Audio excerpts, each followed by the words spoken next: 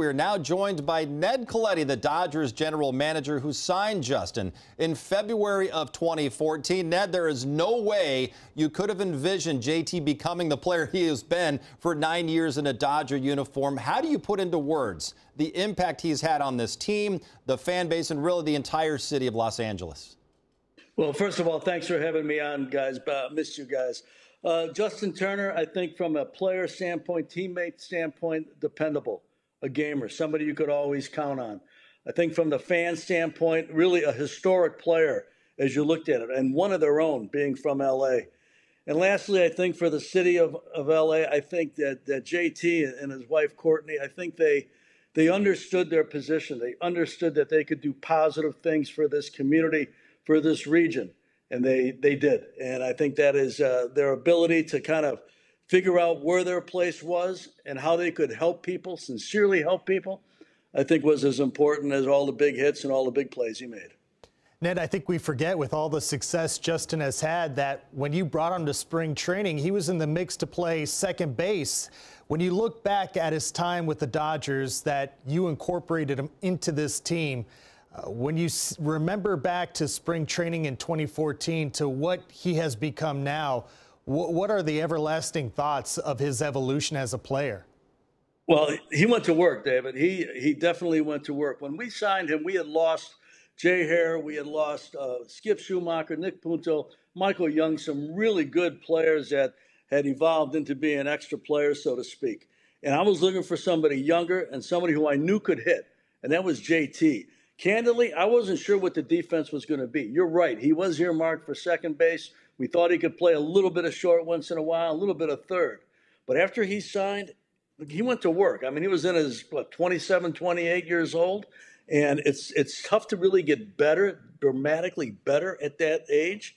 But he did. He went to work. He took it serious to be a Dodger. He understood the beauty of it and really the irony of it, that he was from there and had a chance to play there.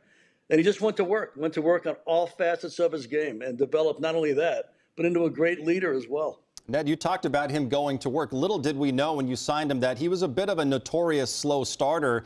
And then that first month of April, he was kind of a part-time player. You get to the month of May, and I think at one point he's hitting 175.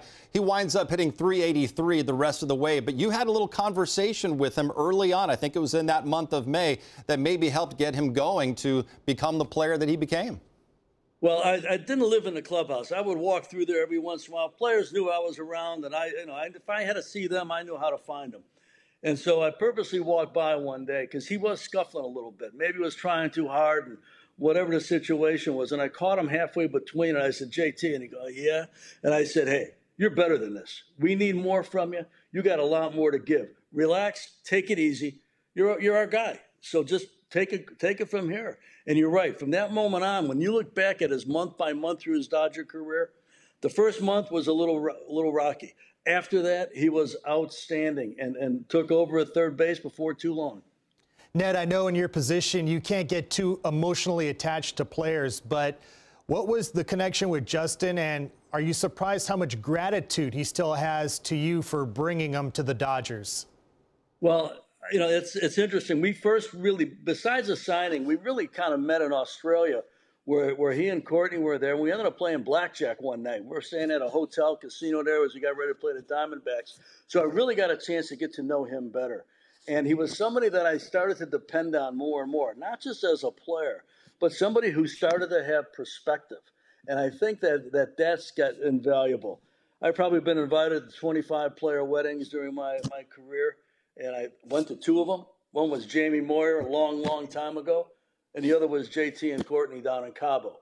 And I think his understanding and his respect for what you do out of a front office and his candidness with things that he thought could be better or things that he really liked, those kind of exchanges with a player that you really respect and a person that you really respect, those are key things. But he's always been grateful, and I've always been grateful for him. And I think when you have the relationship that you have, front office to a player, sometimes that can be pretty rare. But in his case, I've known his family now for a while, good people, and it's an honor to know him.